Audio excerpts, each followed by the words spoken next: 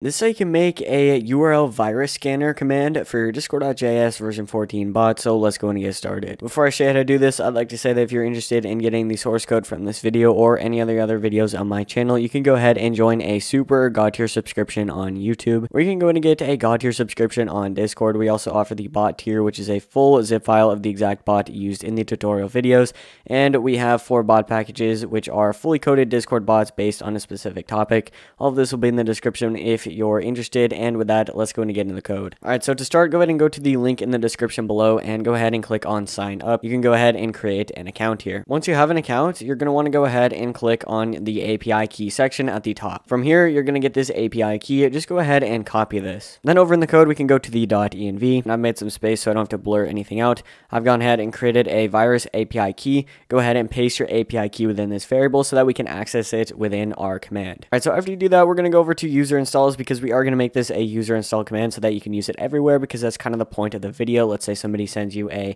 link on Discord. You can just run a real quick command to see if there's a virus before you click it. So within this, we're going to go ahead and create virus check.js. We're going to start off by getting our / command builder as well as our embed builder. And then we can do equals require, and we're going to go ahead and get our discord.js package. Then we can do const axios equals require, and we're going to get our axios package. Then we're going to do module.exports, and we can open this up. We're going to get our data, which is going to be our new / command builder. We're going to go ahead and set a name, which is going to be virus check. We're going to go ahead and set a description, which is going to be check, a URL for a virus. Then we're going to add a string option, and we're going to go ahead and do option arrow function, and we can do option.setName. We're going to just go ahead and give this a name of URL with a description of the URL to check, and we're going to go ahead and set require to true. We can add a comma, we're going to do async executes, we're going to get our interaction, and we can open this up. We're going to start off by getting our options, and we're going to set that equal to our interaction. We're also going to get our URL from our options, so we're going to get our string, and that's going to be our URL string. Then we're going to go ahead and do await interaction.defer reply, and we're going to go ahead and set ephemeral to true on that message that it is a hidden message. Then we can go to write out our send message function, and we're going to go ahead and provide a message parameter, and we can open this up. Then we're going to get our embed, which is going to be our new embed builder. We're going to go ahead and get a color, which is going to be blurple. We're going to go ahead and get a description, which is going to be our message, and then we can send this with our await interaction, our reply. And actually, we're going to have to edit our reply because we deferred a reply above. Let's get our embeds just like that, and because we deferred a reply with ephemeral, we do not have to set it within the actual edit reply. So now that we have all of our basics set up here, let's go ahead and write out our function to actually check the URL for viruses. So we're going to do async function, and we can call this check URL. We're going to pass in our URL parameter, and we can open this up. We're going to open up a try catch, and we're just going to catch an error. And within this, we're going to go ahead and return, and we can just go ahead and return a string, and I'm going to go ahead and get an error emoji. And then within this, we can go ahead and say an error has occurred while checking this URL. And then we can just add a semicolon. So we've set up our try catch. Now let's go ahead and get all of our information. So we're going to go ahead and get 2 variables. The first one is going to be a URL to check, and then we're going to encode the URI with our URL variable. So we're going to make a little encoding there, and then we're going to go ahead and do const API URL equals, and we're going to get this very specific link. So it's going to be the virus total API, and then we're going to get our process.env.virus API key, which is what we just set up before we actually wrote all of this code. Then we're going to go ahead and do and resource equals and then URL to check. So make sure you pause this video and copy this exact URL down. Then we're going to go ahead and do const response, and we can do equals, and we're going to do await axios.get, and we're going to get our API URL. So after we get our response variable, we can do const data equals, and we can do response.data. Now we're going to do if data, and we can do .verbose message. So we're going to do this equals, and I'm actually going to go ahead and copy this down because this is a very specific message that we have to check. And essentially what it's going to say is resource does not exist in this data set. And if that is the case, then we're just going to go ahead and return. And just like we did in our catch error, we're going to catch another error, and we're going to say that is either not a valid URL or does not exist within the data set. So we're just going to go ahead and return if that's true. Then we can do const scan dates equals new dates, and we're going to get our data, and then we can do scan underscore dates. And we can also go go ahead and do const formatted date equals, and I'm going to go ahead and get a string, and we can do an arrow, we can do t, we're going to get our math.floor, and we can do our scan date.get time.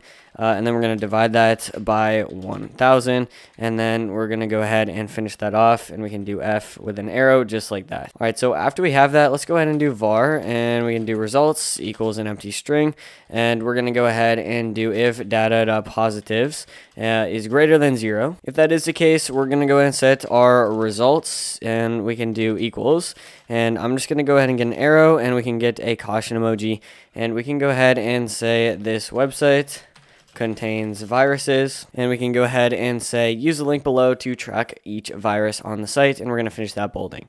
Then we're going to go ahead and say else, and we can do results equals, and I'm just going to go ahead and get an arrow emoji, and I'm going to get a soap emoji as well, and we can just go ahead and say this site is clean and safe to use, just like that. All right, so after setting that all up, let's go ahead and do const data object, and we can go ahead and open up a new object. We're going to get our URL, and we're going to set that to an arrow, and we can go ahead and get a link. Then we're going to go ahead and say checked URL, and we're going to go ahead and copy our URL variable into that as well. So following that, we're going to get our scan date with another arrow with a calendar emoji and our scan date, and then we're going to do our formatted scan date variable. Then we're going to get our positives, and that's going to be an arrow, a mailbox emoji with the positives. We're going to do \tick. We can do data.positives divided by data.total. So essentially what we're getting there is the positives are the virus scans that came back positive or true, meaning the site has viruses. So it's going to come back, let's say 4 viruses out of maybe 60 scan possibilities, meaning it does have a virus within that site. Then we're going to pass in our results for our results, just like that. And the full is going to be an arrow, and we can do, say, click here within brackets, and then within parentheses right next to it, we're going to do data.permalink, and then we can say to view the full results of this scan. So now that we have our object with all of the data, we can just go ahead and return, and I'm just going to go ahead and get a globe emoji, and I'm going to go ahead and bold it as well. We can say your virus scan report, and we can bold this, and we can do 2 \n. We're going to do object, and we can do .values, and we're going to do data object, and then we're just going to go ahead and join these together with a \n. We're going to follow that with 2 \n, and we're going to say please note, and we're going to go ahead and say the scan date is not the time you ran this command. We can say it's the time the virus API most recently checked the website for viruses. So that's just some important information that we should provide the user with. So once we're done with all of this, we've created both functions. So let's go ahead and say var output equals, and we can go ahead and do await, and we can do our check URL function, and we're going to pass in our URL. Then we can do await send a message, and we've already formatted everything within the return statements. Even our errors are formatted into strings with the emojis, so all we have to do is put in our output. So this function is actually really nice because it's going to be checking for a couple of different errors. If it gets those, it's going to send the error as the output, so we don't actually have to format the error. And then obviously, if we don't get an error, we have a nice returned formatted string with all of the information from the object in it also returned, so we don't have to do any of that formatting either.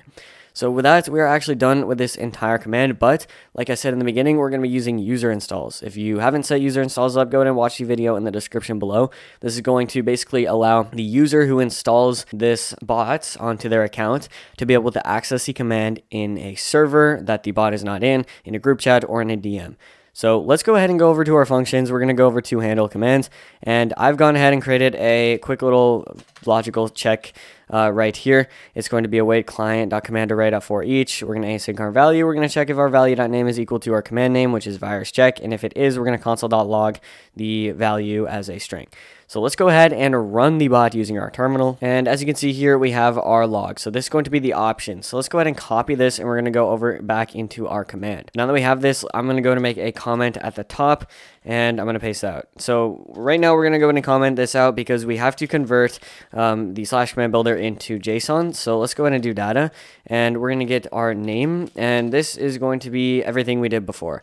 So we're actually just going to go ahead and copy and paste the virus check because we did that before. Then we can go ahead and get our description, which again is what we did before. So check a URL for a virus. Then we're going to get our options. So this is the string that we did here in the comments. But before we paste it in, let's just go ahead and format it. So let's go and remove the object, and let's go ahead and add a comma.